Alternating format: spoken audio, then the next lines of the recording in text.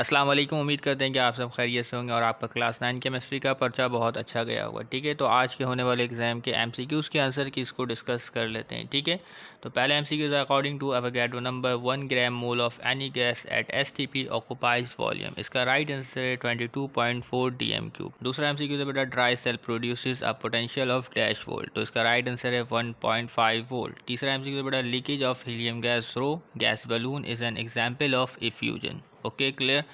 चौथा MCQ बेटा, it is a type of dipole dipole interaction. तो इसका राइट आंसर है हाइड्रोजन बॉन्ड। पांचवा MCQ है, the only halogen exist in liquid state at room temperature is bromine Br2। छठा MCQ है, 5% mass by mass aqueous solution means that 5 gram of solute is dissolved in। इसका right answer है 95 gram of water. Okay.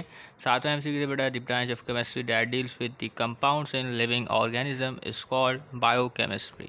आठवां MCQ, electron pairs which are not shared by atom are called lone pairs.